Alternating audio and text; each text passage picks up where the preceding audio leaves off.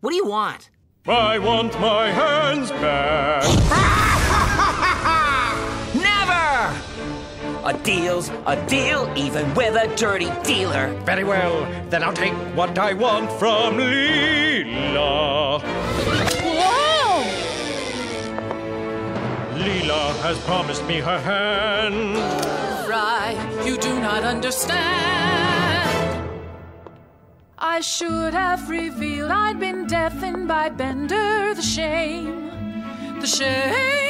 But I feared you'd stop writing this musical splendor. Deception's the curse of my whimsical gender. He gave me mechanical ears, effective though just a bit garish.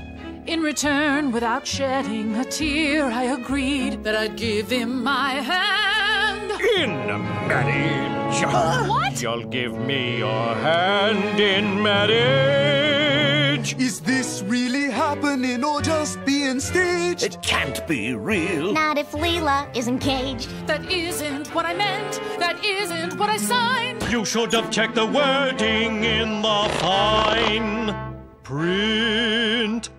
I'll give you my hand In marriage. The use of words expressing something other than their literal intention. Now that is irony.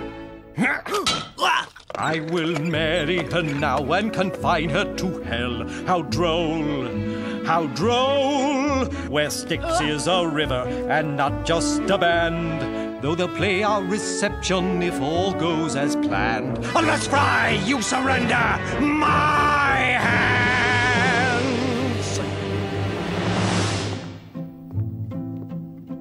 Destiny has cheated me by forcing me to decide upon the woman that I idolize, or the hands of an automaton. Without these hands, I can't complete the opera that was captivating her. But if I keep them and she marries him, then he probably won't want me dating her.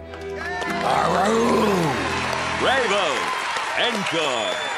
I can't believe the devil is so unforgiving. I can't believe everybody's just ad-libbing. By the power vested in me by the state of New York. No! Stop! Take my hands, you evil metal dog!